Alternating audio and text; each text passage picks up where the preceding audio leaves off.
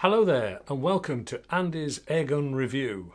And finally I've been able to get hold of the Sig Sauer P320.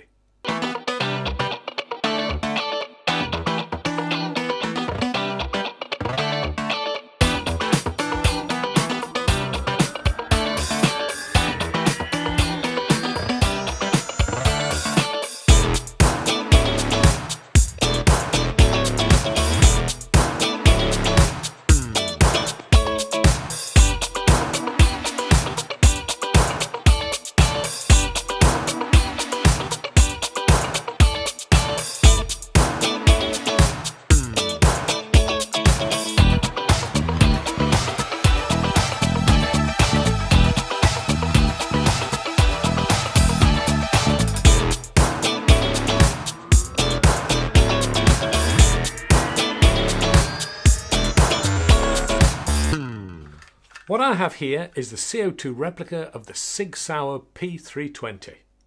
The original P320 is a further development of the P250 and was introduced in January 2014. The original is made in 9mm, 357, .40 and .45 calibers. Now, within 3 years of its release, it has been adopted as the standard firearm of the entire US military. They've renamed it the M17.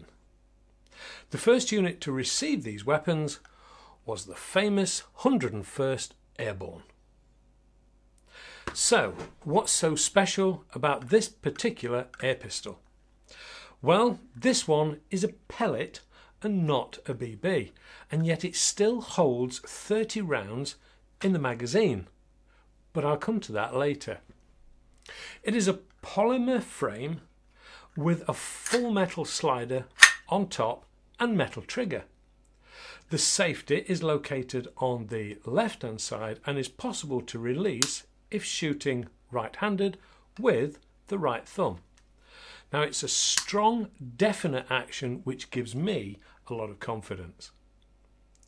The trigger, well, it's a single action, as this is used to rotate the belt-fed magazine as well as the final pull and releasing the gas, meaning the crisp blowback is purely for feel and has no mechanical purpose. Now, the sights are open iron sights, front and rear, which are non-adjustable. They do, however, come with very clear white dots to the front and rear, and on this particular gun has proven to be pretty good straight out the box as far as accuracy is concerned.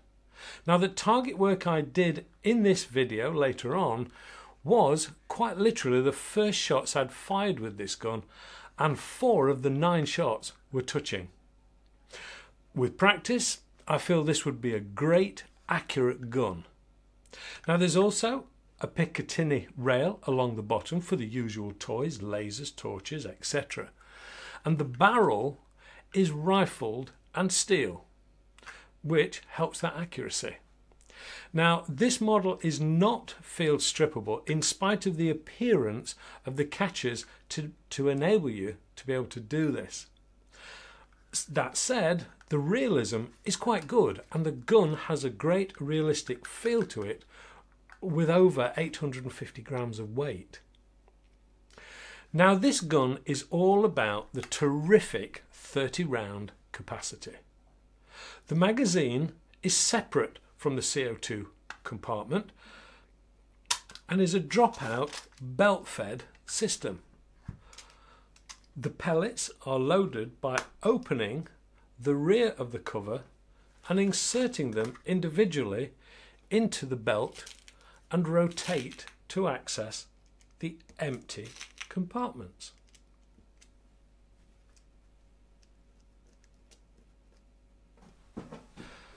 Now, it's not difficult, but it does require a little care, as heavy-handedness can actually cause the belt to trap in the top. But I've found it's very easily overcome by a slight push down with either the finger or thumb. Now, once this is fully loaded, pop it back into the bottom of the gun, nice and sure, and then you've got that massive 30 rounds shots of fun. Now, it would be great to have spare magazines so that when you're shooting, pop out the next one, pop it in, and away you go. But I would expect them to be quite expensive because it's quite an intricate system. Now, CO2 loading is a standard system of dropping the back of the grip, putting your CO2 cartridge into the back and tighten with the built-in screw provided. It's really very simple, nice and easy, and fail-safe.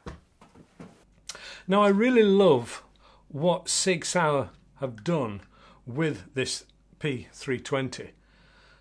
They've taken a replica gun and managed to cram in a 30 round efficient magazine. It's not had any problems whilst I've been using it.